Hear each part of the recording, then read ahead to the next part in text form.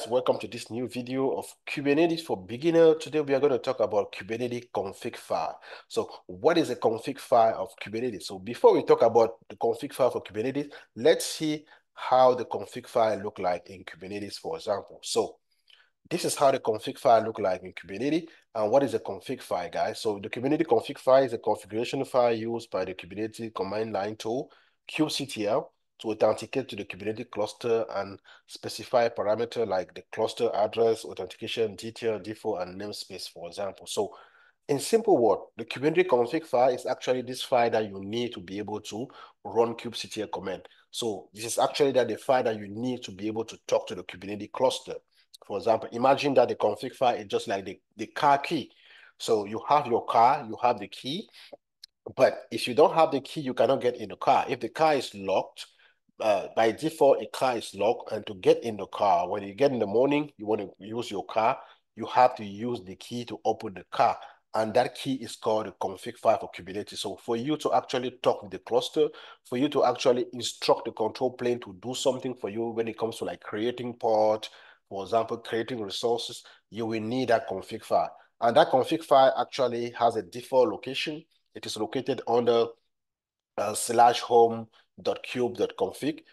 For example, if I go to the cluster right now, let me increase this. If you go to a cluster right now, for example, if I type kubectl get namespace, this command work. Why? Because I actually have the config file. And the config file is located under, if I say cat, I'm going to say home.kube.config. So that's the default location, and that is the config file, right? This is the config file of the cluster, right? This is the config file of the cluster.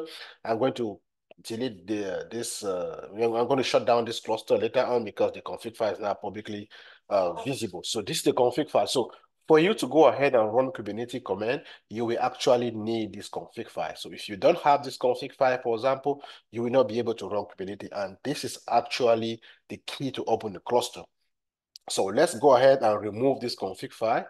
If I remove this config file, for example, now if I type my command again, kubectl, let's say if I cut here, it is empty. Now, if I type my command again, kubectl get ns, which stands for kubectl get namespace.